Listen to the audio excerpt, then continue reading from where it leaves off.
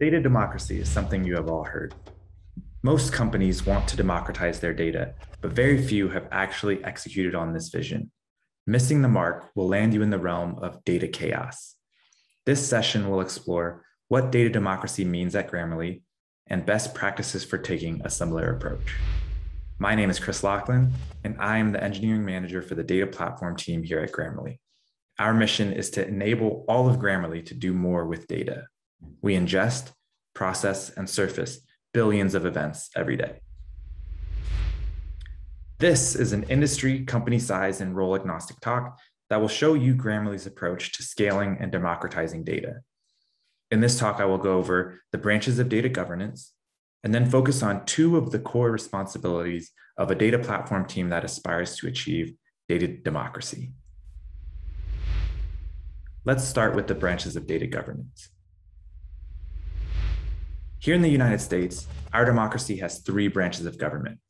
The legislative branch makes the laws, the judicial branch interprets the laws, and the executive branch serves the needs of the people by carrying out those laws.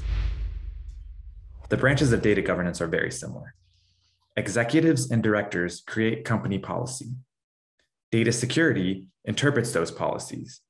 And in collaboration with those branches, data platforms serves the data needs of the company. This is a very important separation of power when striving to achieve data democracy. It is crucial that executives and directors create the company policies concerning data security and data privacy. Data security then identifies the risks and vulnerabilities within the company, and this frees up data platforms to simply apply those policies to various business asks. A company's data needs will vary, but in general, asks will fall into one of three categories. Category one is, I need access to sensitive data. You can see some examples here in red. Data platforms should not have to decide which of these asks is acceptable. They should be able to refer to your company policies to know what is allowed and what is not. For asks that are permitted, data platforms should find secure ways to meet the needs of the business. Category two is, I need access to data that is not readily available. This is usually data contained in a CRM or an advertising platform, and generally won't go against any company policies. Finally, category three is, I need access to very large amounts of data. Asks like, I need 3+ years of data. These generally won't go against your company policies either, but do pose different challenges. Tackling these asks is where we get into the responsibilities of data platform teams.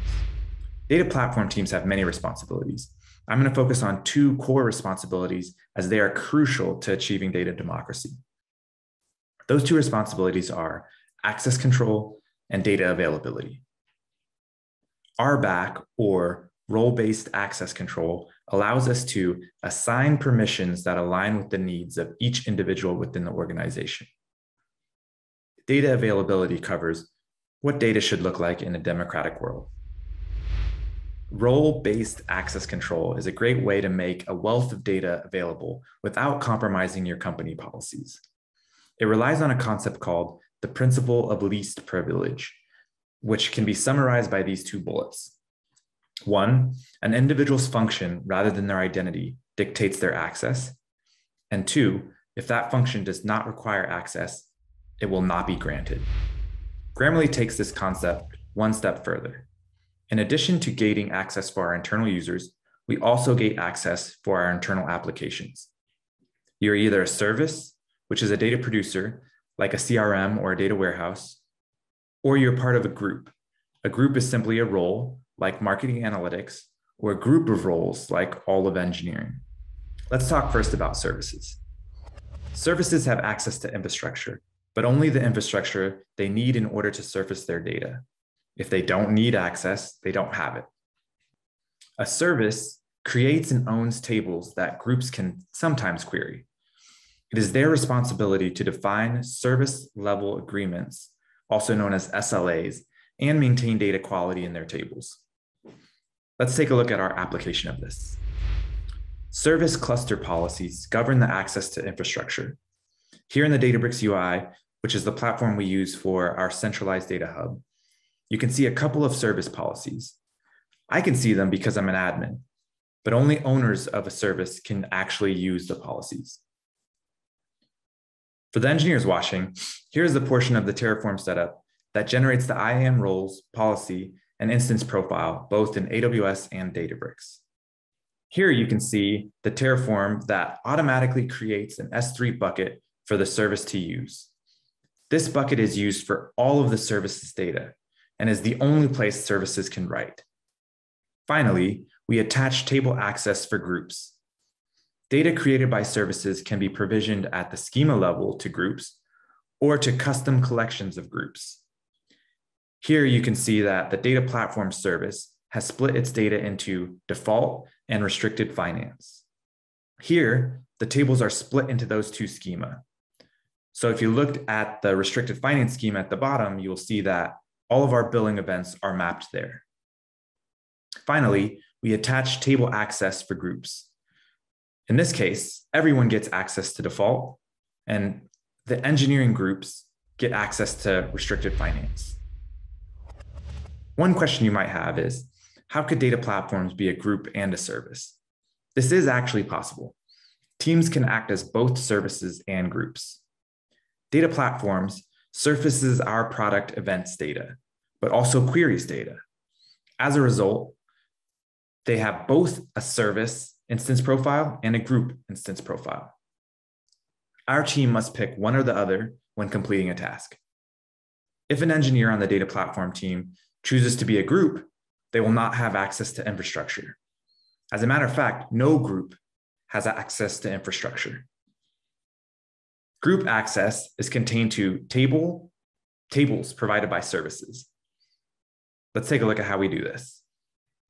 First, we create groups based on company ACL, access control lists. For us, this is simply functions within Grammarly. Then we create access-based parent groups. These will allow us to elevate permissions manually for functions needing to perform a specific task. Once that task is completed, we can easily revoke that access. And finally, we create group policies which govern everything, including cluster configuration. In some cases, we do not even give teams access to clusters. Instead, we give them a contained environment inside of a SQL and analytics space. In this space, they can only write SQL. We are also able to provision environments in which users can only write Python or Scala. We use Terraform modules to create all of this, but here you can see the cluster configuration portion of this code. In line 33, you can see how easy it is for us to define custom policies with group-specific overrides. So now it's time to connect all the dots. Here's how all of this ties together. At the highest level, services can block access to all of their data by not granting access to their S3 bucket. In the default and restricted finance example, you also saw how services can allow access on a table level. These controls even work on admin users. So in this example, you can see that I have not been given access to Security Hub data. Column level access control is also possible using the access-based parent groups, just like this. What we're doing here is saying that in order to view the data stored in this column, you must be a member of the Access Restricted PII parent group. So when a user's task requires this data, we can provision the access and easily revoke it when their task is completed. So now that we've covered access control, let's move on to data availability. It boils down to this: focus on your company's most common queries. Parse all of the data so that it's available, but then really focus on making 85% of the data points executives request super easy to retrieve. Let's start by talking about parsing logs. Databricks has a Spark engine, so we are able to take advantage of structured streaming. We set a checkpoint so that our stream knows what data it has processed already. This prevents data duplication, but also limits latency. As soon as a new batch of data arrives, the stream will begin processing it. We then dynamically access the schema of each batch of data, rather than hard coding in which values to parse. Generally, what you'll see is people defining the schema of the data and pulling specific columns from that schema. The limitation of that is that new columns are not picked up. If logs are sent with new values, you will not capture it in your table. But we pull all of the columns. We set merge schema to true so that when new columns appear, they will be added to our table automatically, and we're done. After the data is processed, we put the most common data sets in our default schema. These are automatically accessible by all users. You can see we denote dimension tables with dim underscore prefix and explicitly tell users which events are parsed in our events log tables. Even new users should be able to quickly identify where data lives. So let's test that. Which table would you use if I asked you to answer this business question? How many times have our products been pinged since 2018? Hopefully you all found it. We're going to use events underscore ping.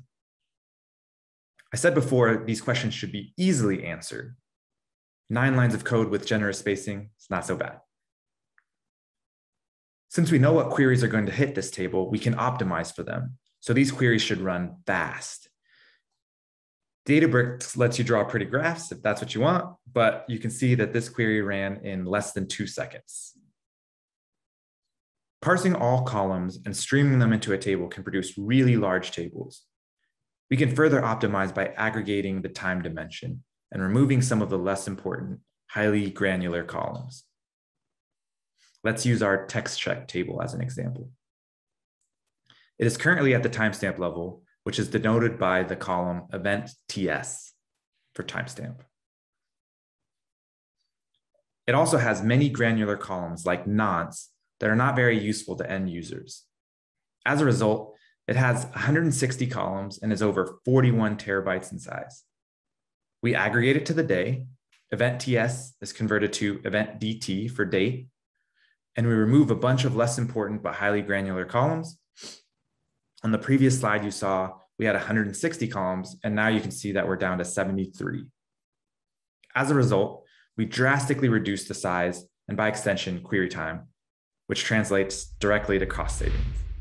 And there you have it. Data democracy is possible. Taking a similar approach with access control and data availability will start you down the path. I would like to make a special thank you to Michael Mauger and Daria Ivanova for all the work they did to put this deck together. I would also like to thank Afrotech for inviting me and for all their contributions to the Black and tech community. I would also like to give a shout out to my team. They're constantly doing so much innovative work. And last but not least, thank you. I appreciate you taking the time to listen. Now head over to our careers page and join us, or at least go sign up for a Grammarly account. Thank you.